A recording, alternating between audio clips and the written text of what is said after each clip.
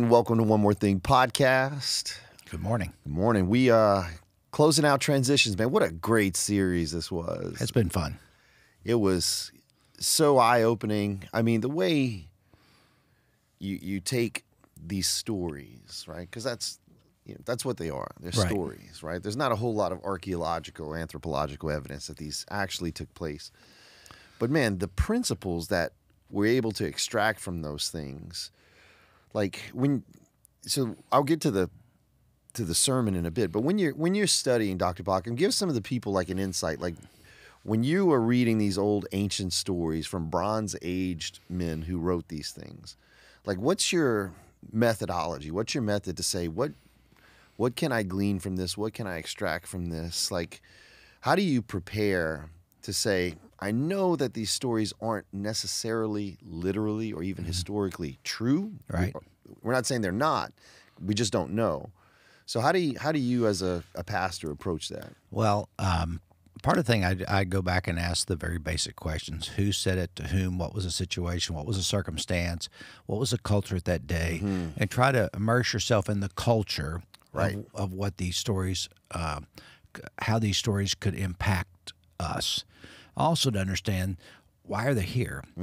And when you start there saying, what is the truth?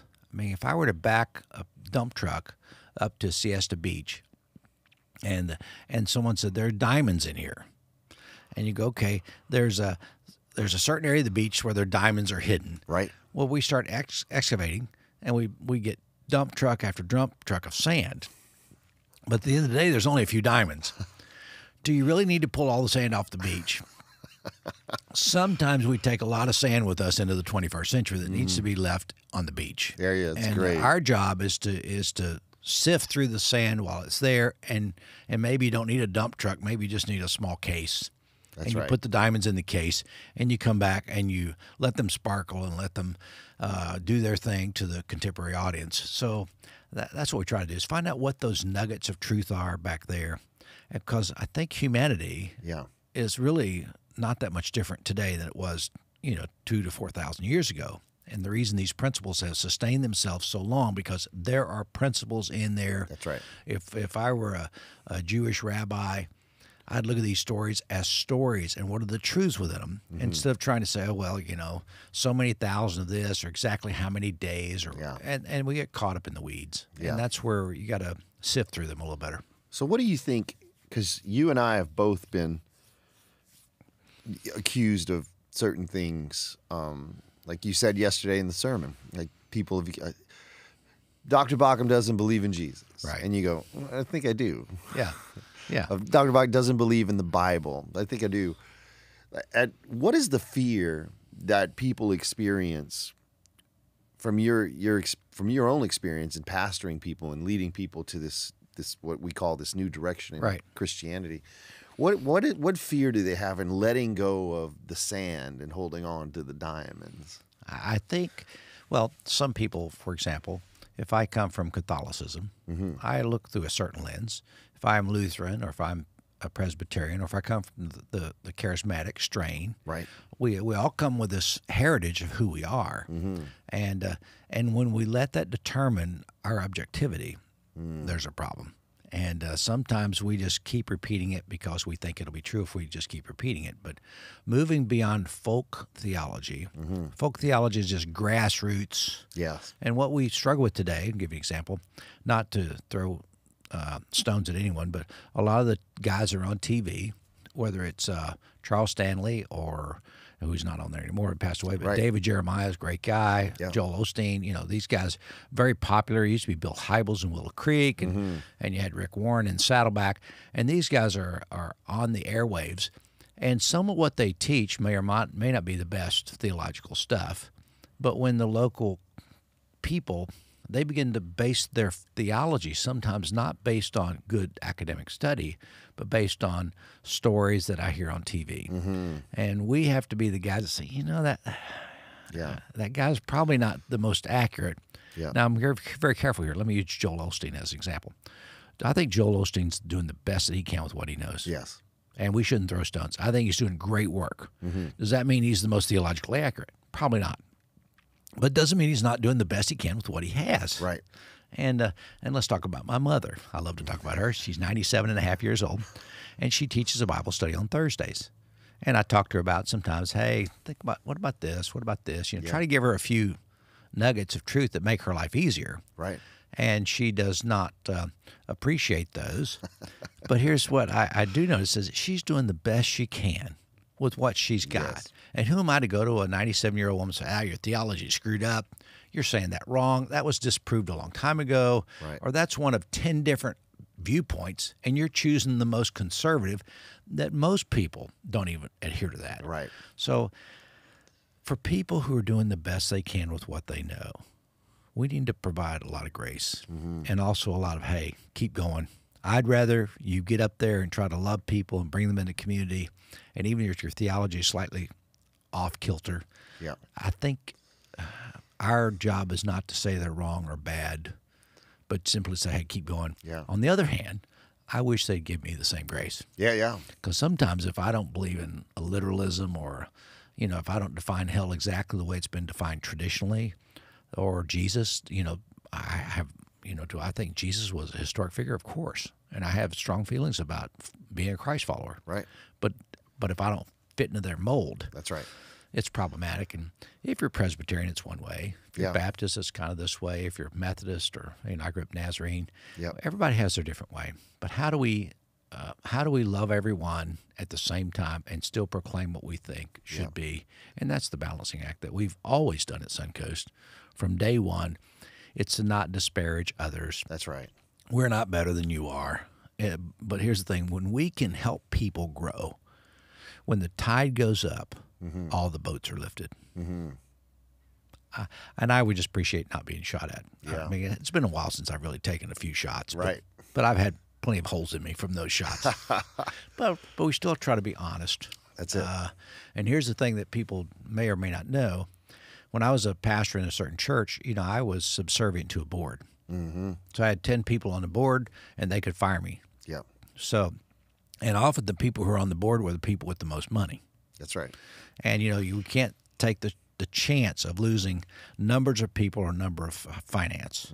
So without really, so are you really subservient to them? Yes. Are you careful what you say so you can keep your job? Yes. Yes. And pastors are doing that all over the country. At Suncoast, we're in a unique situation to where we have a facility that is not run by a board per se. I have a board of advisors, and they advise me. They're friends who want to help me be at my best, but they can't fire me. Right. I mean, unless I just really did a couple things. Yeah, yeah. I mean, but they could if I were, you know, sexually, you know, left my wife or something else, they could look Yeah. at me. Secondly, if I embezzled funds. Yeah. So there's a couple of criteria. But beyond that, they let me be the best person I can. But the money people, since we have a school that rents from us and pays a lot of our mortgage and utilities, we have more liberty that no one financially owns us here. We truly have what is considered academic freedom. We have biblically academic freedom to teach what we think is the right thing to teach. And we don't soften the blow. We don't cave into those who have money, who may have a more conservative viewpoint than we do. We try to be, and we're free to be as honest as possible. It's liberating. Once you get out of that box, whew, I can never imagine going back. But it does take your transition. I mean, it takes, in the series of transitions, what was so brilliant about it was we're all in different sort of paradigms of transitioning. Some of us are transitioning to that more, I don't use the word progressive politically, but theologically. Like we're becoming aware to the truth of what this text is and the historical, cultural situations. And many people are completely unaware. And that's where scholars like yourself and I come in and we go, well, here's the context of this thing. And I love what Aristotle said. Aristotle said once, he goes, man, a ship is safest in the harbor, but that's not what a ship is made for. And we're safe if we play just by, well, this is what the history and tradition and doctrine is taught. But I think that's the transition that Suncoast has gone through is now we're a ship outside of the harbor, and we're able to explore the nuances and the truth of this text. And every day, what you said yesterday was so powerful. Every day I wake up with the same mentality. I say, take the rocks out. Yeah. Because there's something's going to be said online I'm going to disagree with. I'm going to like vehemently disagree with some of my friends who post all these Bible verses, and they try to interpret it through a very, very, conservative lens. But you just smile, breathe in, you breathe out, you smile, and you go, man, I'll say a little prayer that someone comes along who's brave and will help them make that transition. Because you're right. I think that the element we look for here is freedom. And it's not a freedom to just have a license to do whatever the heck you want to do and be immoral because you don't believe in that sort of idea of hell. But it's a freedom that goes, I want to tell everyone I know about this love of God, that I awaken to it, and it changes me from the inside out. And that's the kind of freedom we're wanting to, I think, accomplish here. But some people can't grasp that. For example, I talked to someone and they said, well, if there's not a hell, then why should I live a good life? Good question. Yeah. Had another guy say, you need to have a board over you that you're accountable to, that you're subservient to, because if you don't, then you will go down a road where you lose integrity. And I asked the same guy, so let me get this right. So let's talk about my marriage. So unless I have someone who's on the board overseeing my marriage, then I'm going to commit sexual sin. I'm going to commit adultery with other women. No, it's my heart for my wife. That's right. It's my heart for her that maintains the relationship. And it's my heart for God that maintains the relationship. But it's not the fear or the oversight or the fear of hell, the oversight of others that keeps you on the straight path. It's called integrity. That's right. It's called doing the right thing because it is the right thing. It's called Christ-like living. And I think that's what we aspire to. And none of us are perfect in what we do. Let's be very clear. That's right. But we can sure get up and try. Yeah. We can sure get up and empty our pockets and say, today I'm going to be a better version I was yesterday. That's right. And if you start doing an inventory on your life every day, there's some issues every day. Yeah. That you go, oh man, I can do that better. Yeah. I shouldn't have said that.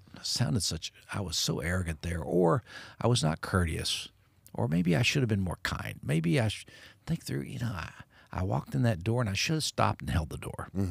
Or just whatever it is. That's and right. they're small things, but you realize it in those moments of That's right. I want to be better than who I am. Yeah.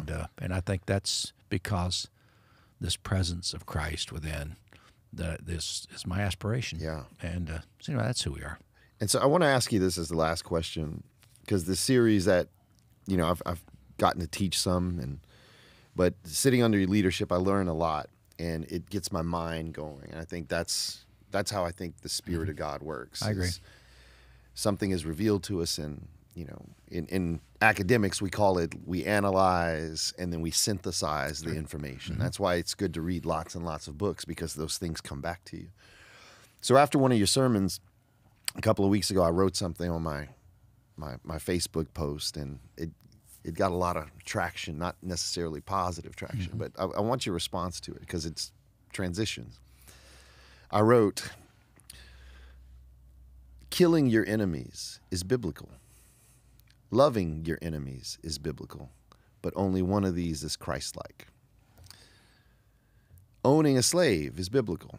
Setting slaves free is biblical, but only one of these is Christ-like. Beware of knowing one and not the other. Like, how would you? I love it. I think that's absolutely accurate. You say, well, because those are biblical things, slavery, and that's very much was practiced in the biblical times. And thou shalt not kill, but there's lots of Old Testament stories where you kill 3,000 people, for worshiping the golden calf. And just wipe them out. But which ones of those are Christ-like? And I think that's when Jesus came and he said, you've heard that it was said, but I tell you, you've heard the Bible was this, but I tell you there's something more. It can't be just this literal thing. There's a meaning and a fulfillment. And as I read the Old Testament, I really believe that when they wrote it, they put a lot of words in God's mouth. Yeah. These stories are written many, many years later, thousands of years later, and God was responsible for the rain and babies to be born, and so God was responsible for everything. So everything happened. Well, there was a war. Well, God's responsible. We won. God's responsible. We lost. God's responsible. That's right.